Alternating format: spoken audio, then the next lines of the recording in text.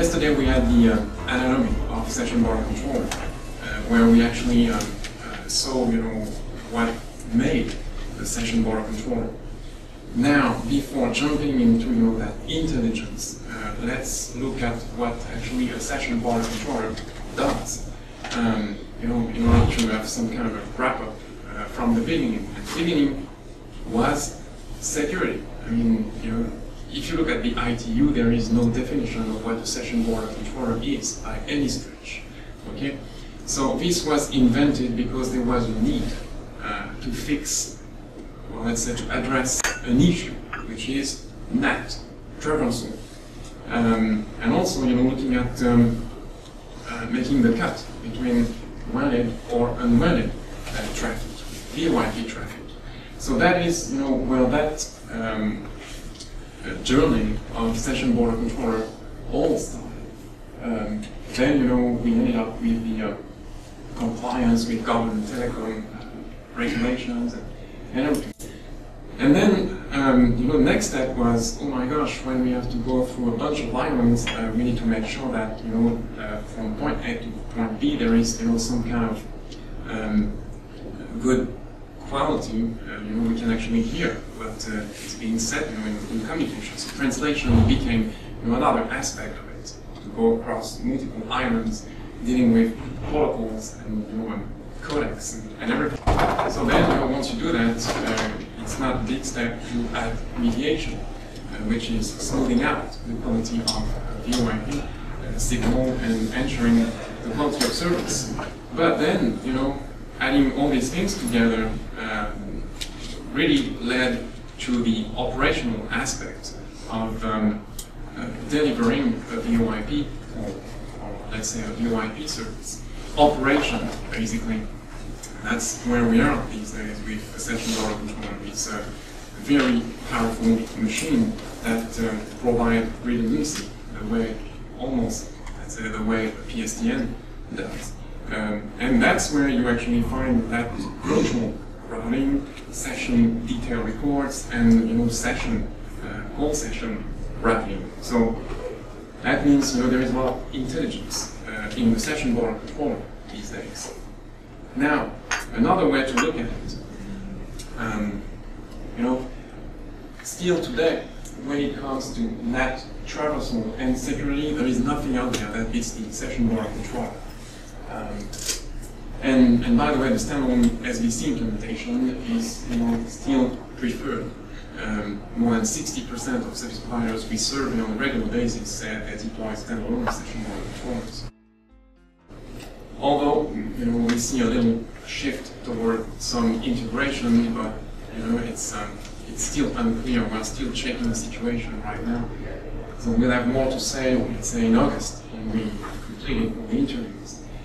But as I just said, the session border controller does much more than security, and it's basically a very powerful VoIP traffic. Think about CHP. I mean, CHP are not that powerful compared to what an SBC does. And you can actually break it down, the abbreviation, as session, management of real-time IP communications. Border means interconnect and peering. And that's actually where I think, it makes sense to actually look at that intelligence aspect of the session border control when it comes to interconnect and peering.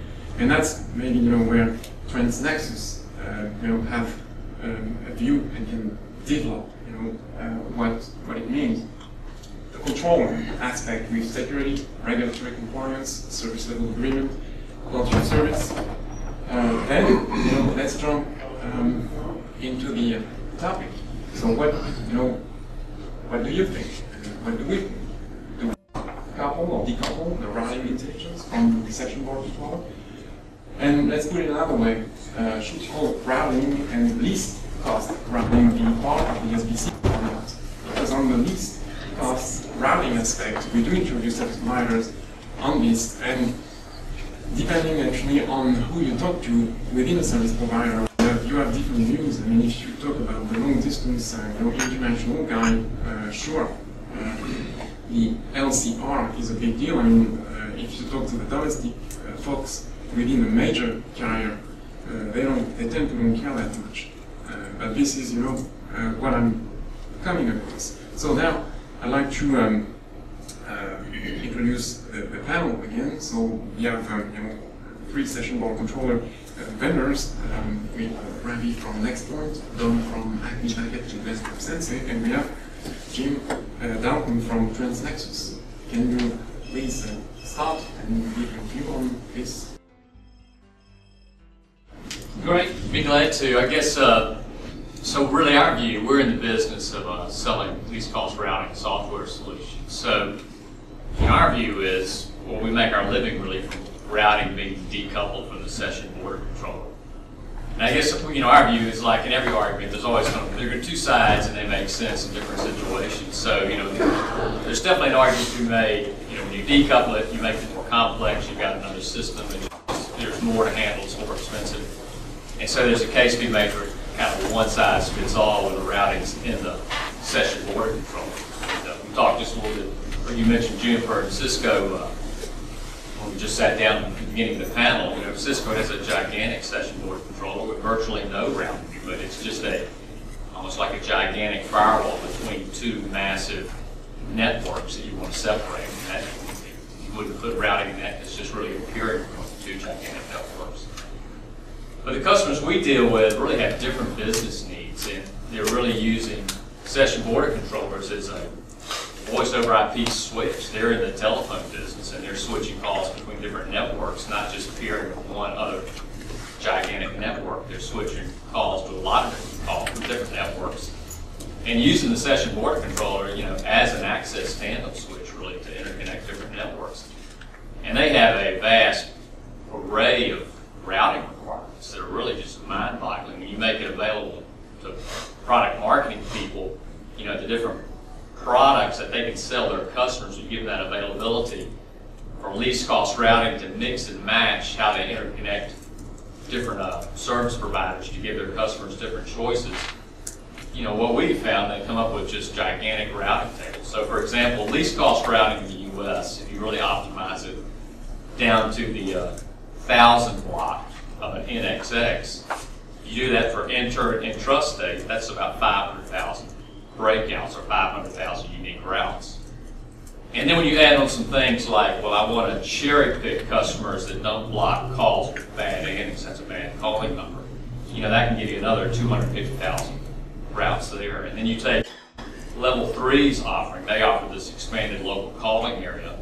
So it's an on-net call, given the 6-digit call where it's originating, MPA, NXX, and they've got several 100,000 of those. That generates, another long list of routes. And so you take these kind of route plans that are built from least cost routing and routing around, bad penalty fees the carriers provide, and you have on-net routing. We have customers that have routing tables that really over 10 million different routes. It's a huge routing table. It's really just too large to put into a session border controller. So they need a way to manage this, really off net and use the session border controller to query that kind of value-added routing platform separately, because it just is really too much for their session border controllers. And this is really, it's not a new model. The AIN network, the old SS7 network, not the old, but the SS7 network, the Advanced Intelligence Network, has really been built that way. You had these huge service control points in that model, where a call would come into a switch, and would go out to the service control point to get call treatment. And that's really the model we have. We provide a platform for call treatment, but it's based on a $5,000 Linux server compared to the old service control points, which are hugely expensive. So that's our model, and that's really the group of customers we serve. We do see a need. It makes sense to decouple routing from the session border controller because, well, there's so many things the session border controllers can do, and customers want the flexibility to do a lot of things that are really just beyond all the feature sets you can put into a routing platform like the session border controller, the decision platform.